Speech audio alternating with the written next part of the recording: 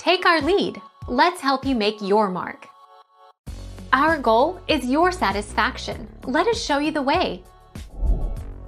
The 50 stars on the flag represent the 50 states within the United States, and the 13 stripes represent the 13 British colonies that rebelled against the British monarchy and became the first states in the Union. The colors were also chosen to represent very specific characteristics of our nation.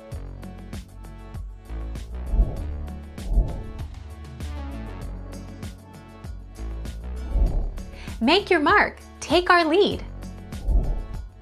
States of the U.S. There are 50 states, and Washington, D.C. The last two states to join the Union were Alaska, 49th, and Hawaii, 50th.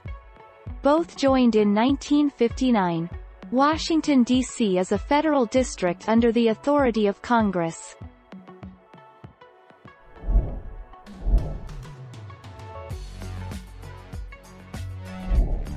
Take our lead. Because they think there are 50 contiguous states plus Hawaii and Alaska for 52. If they knew simple geography and U.S. history, they'd know there are only 48 contiguous states. There are only 50 states in the U.S., and that includes 2 which do not have land borders with the main country, Alaska and Hawaii. Thank you for watching. Please subscribe and hit the bell notification.